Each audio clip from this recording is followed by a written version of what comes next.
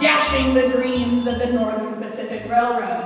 The project was entirely shuttered, and the Pacific Railroad actually dismantled a bit of what they could to salvage the materials from the building and use those to create two train depots. One in Missoula, Montana, and the other in the just absolute boomtown nightlife city of Wallace, Idaho. So should you ever find yourself in either of those cities, you will probably find some buildings that look eerily similar.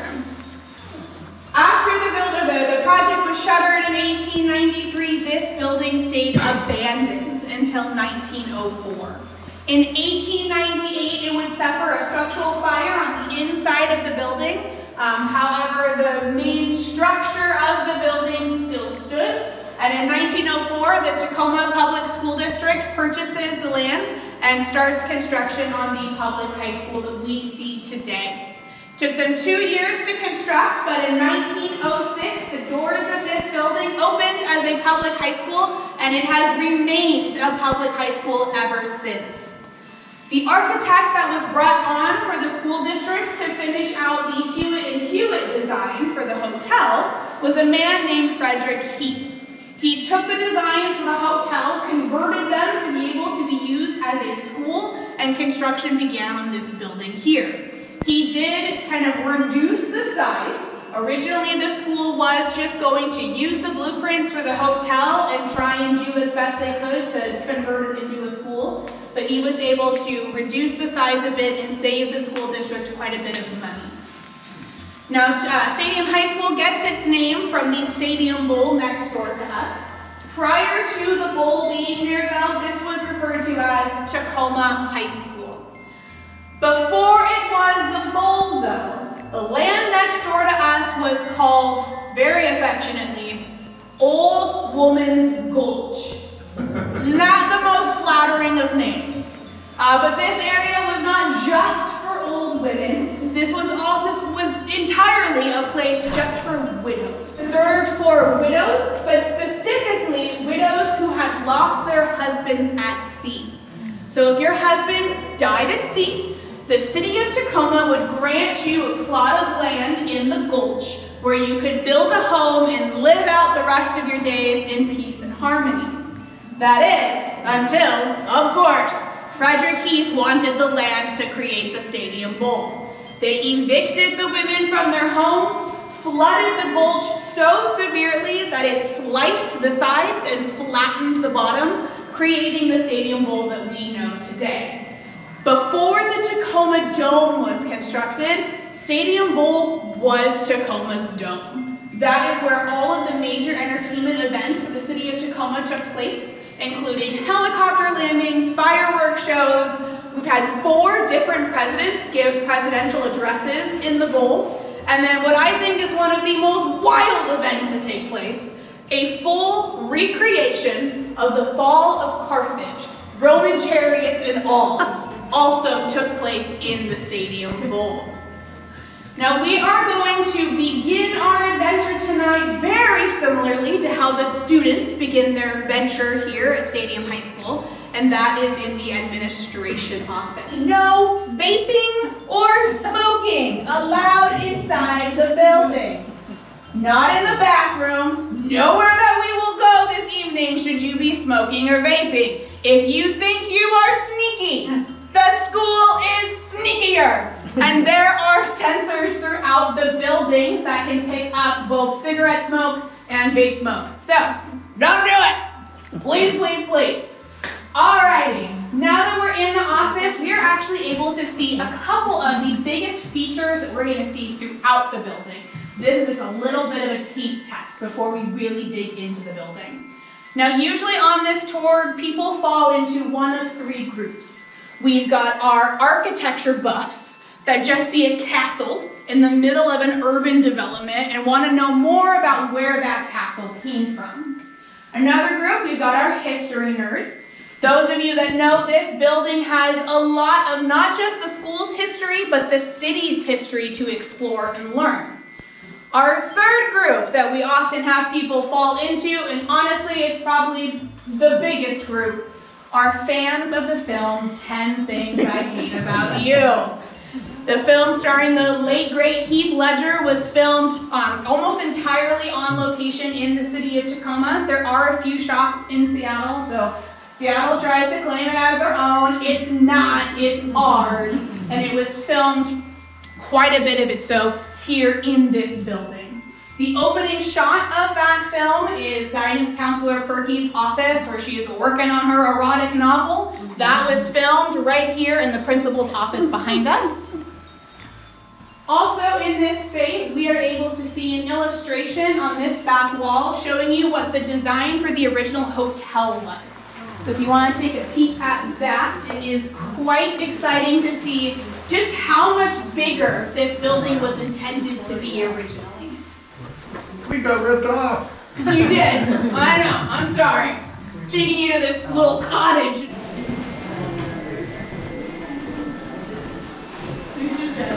Just a dog having a grand old time in the courtyard. They're making use of the font, the Hogwarts font. Yeah. I mean.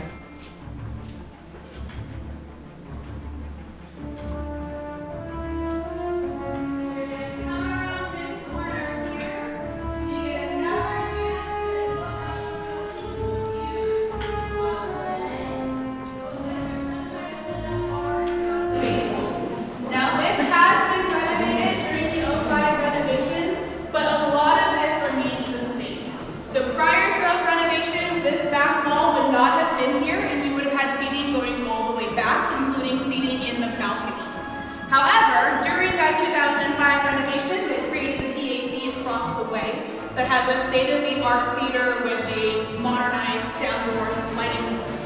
This space remains part of the school for in-school theater, drama classes, and in-school performances, but is not utilized as the main entertainment flex for the school.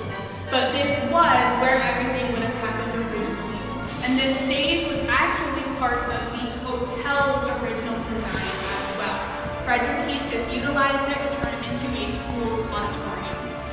Now, when Frederick Heath was designing this in 1904, he added on something to this space that he was very proud of. That was a balcony on the back side that was overlooked the courtyard, giving fresh air, beautiful views of the school. However, he did not inform the school of these plans.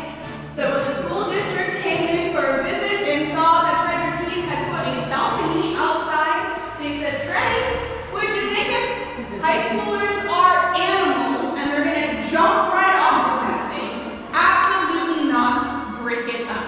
And that's what they did. So they bricked up the doorway entrance and a number of the windows, and it wasn't until the 2005 renovation, when they were taking those bricks down, that they discovered the doorway. So that construction crew and architect in 2005 see this and they go, "Oh my God, you guys, there's a door to the balcony. We can go out on the balcony. What a cool feature to add." The school district comes in and says, "Guys, it's been 100 years, but nothing has changed. High schoolers are still the same. Yesterday and today, they're still going to jump off of it. Absolutely not." So they compromised. They kept in the door and the windows. However, the door remained locked 24/7, and the students never have access out to that balcony. And in fact, the only way to get out onto that balcony is to be on a private tour with the one and only me. Alrighty, my friends, we are going to head out to the balcony.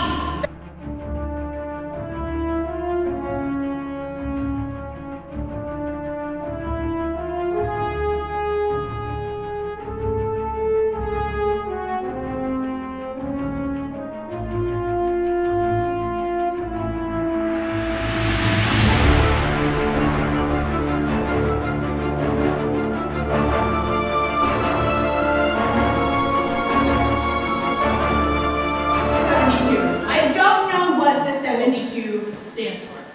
I always intend to try and find that out, because I'm almost always asked, and I have yet to ever learn that. But these are actually the original boiler doors for the building. Now the boiler system is further down in the sub-basement, But in the '05 renovations, when they retrofitted and modernized all of their utilities and systems, the boiler was replaced and the boiler doors for the original boiler were no longer needed. So instead of throwing them away, the school had them refinished and installed as artwork for the school. This also allows us to see the original or the actual brickwork inside of the building. And you can see this is your classic red brick you would expect to see in this area. Now what is originally in its spot is the furnace here. So it can be very easy to get lost in this building. So to help orient yourself right now, where we saw the smokestack outside, we are now beneath that smokestack. Now this is the original furnace for the building, and this is where it originally was located. It no longer is utilized, but they left it here as a kind of a historical marker for the students and for the building to have. This is completely welded shut, but this here is where they were burning the sawdust, the pig fat, the occasional bad student, all of that was right there. Now, if you hadn't been here since the '05 renovation, we would be looking at one of the biggest transitions for the building. As we go around the corner though, we will be seeing how much the school changed after that '05 renovation.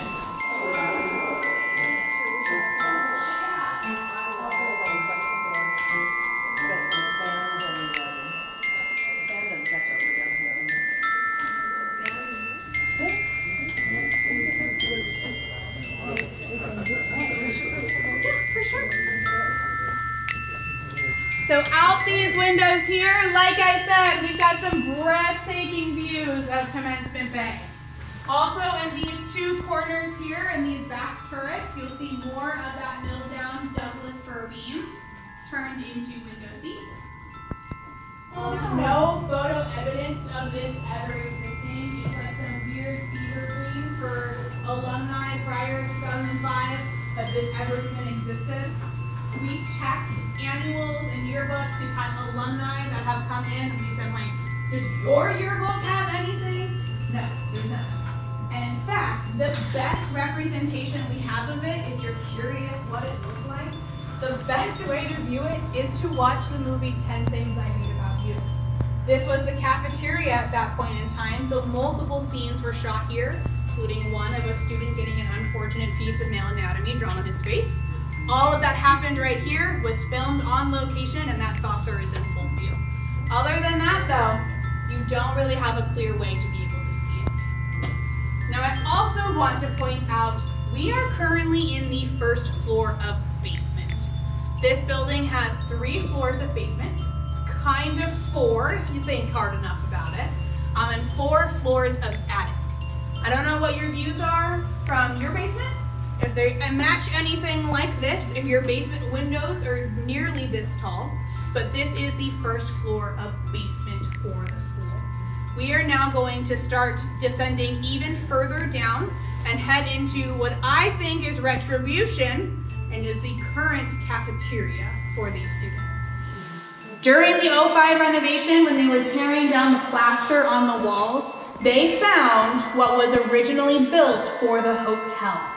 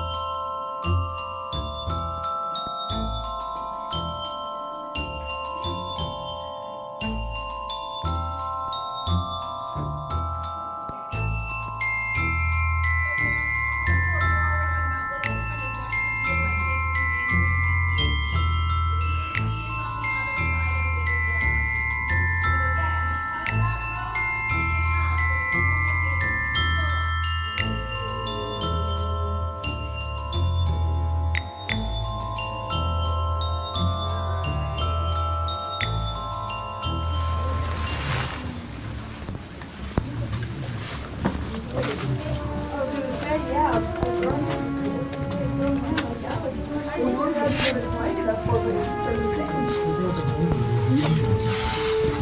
spider is a little hard to see, just so you know, but you're coming up on it here soon. Okay. And it'll be on your right-hand side. Right hand side. I see it.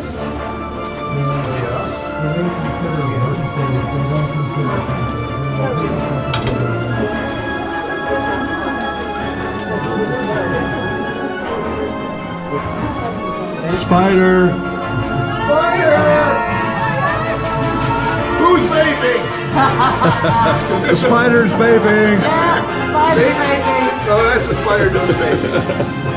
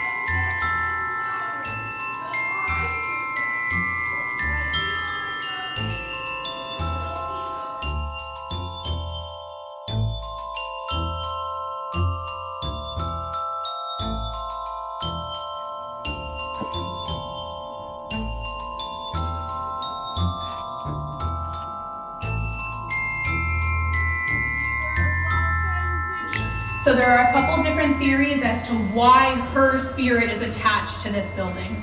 The leading theory is that she was likely one of the children whose mother had a home in Old Women's Gulch next door to us, and that the trauma of being expelled from that home has forever bound her to this space. She is not scary, nor is she vindictive, but she does roam the school. And in 2005, the elevators went in. When the elevators went in, she almost exclusively was sighted inside of the elevators. I think all of us have been on an elevator with a small child before. It's basically the exact same experience. She pushes all the buttons, she opens the door when it shouldn't be opening, all different kinds of shenanigans. Almost every time I ride this elevator, it opens up on floors that no one has pushed buttons for.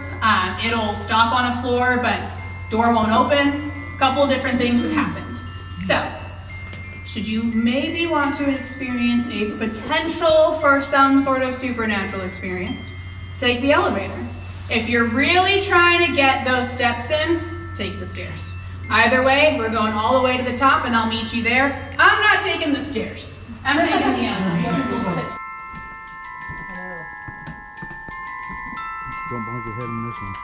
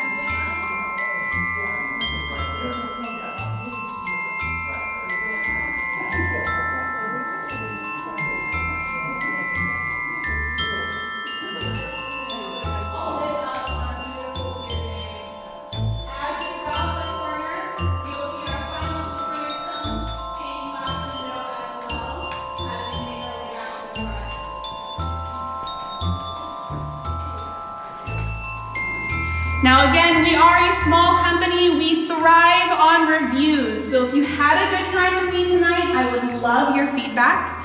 If you did not have a good time with me tonight, I say we just pretend this never happened. You don't know me. I don't know you. We'll go on our merry ways. One last time, my name is Anna. I am so glad you guys came along with me. If you need it, men's restrooms here, ladies' restrooms here. The doors behind me take you home. Have a great night, everybody. Thank you very much. Thank you. I hope to see you guys on future tours. Thank you so much, and make sure to wave goodbye to Ballsy the Tiger. If you can guess why that's his name, you too might be a high schooler. Let's find out. Yeah, it's pretty obvious. During the summer, we do almost every weekend. Well, here we are in front of Stadium High School. Let's see if we can get it.